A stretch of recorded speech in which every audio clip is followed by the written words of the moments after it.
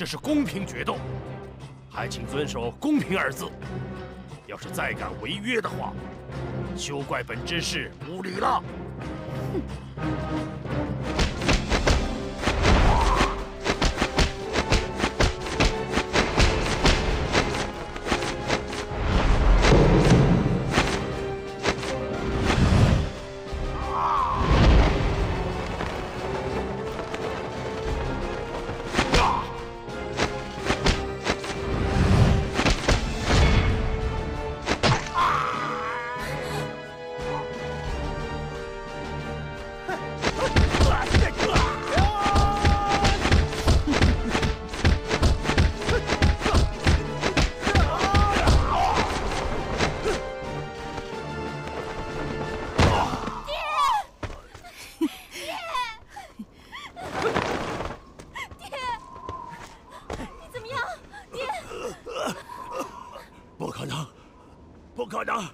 以他的武功修为，怎么可能在梅花桩上打败我？不可能！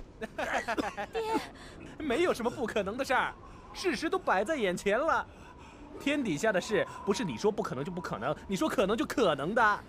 你这人作恶多端，趁现在我就宰了你！石玉，你，石玉，爹，不许胡来！你们要干什么？你还想怎么样？当然是救人呐！快把你爹扶起来！外公，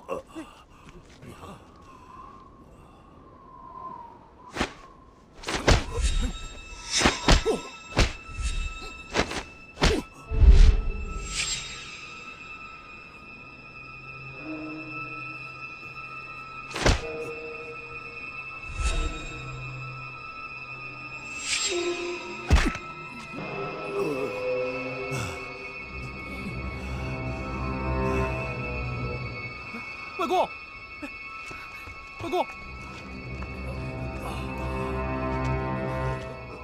师叔，师叔，我爹他怎么了？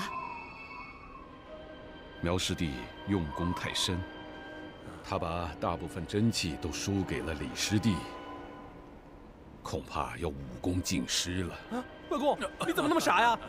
原来他是想让我欠他个人情啊！哼！师弟，你这又是何苦啊？不必了。吴慧乾，你也算是死过一次的人了，难道不知道怕吗？我要是怕死，今天就不会来取你们的狗命。口气不小，来呀！追！别跑！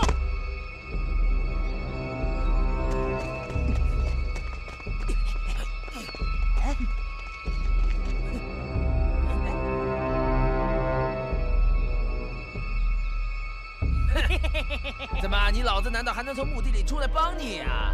阎王老爷教了我索命拳，今天我就当着我爹的面，要了你们的狗命！管你跟谁学的，就凭你一个人？是谁跟你说他是一个人呢？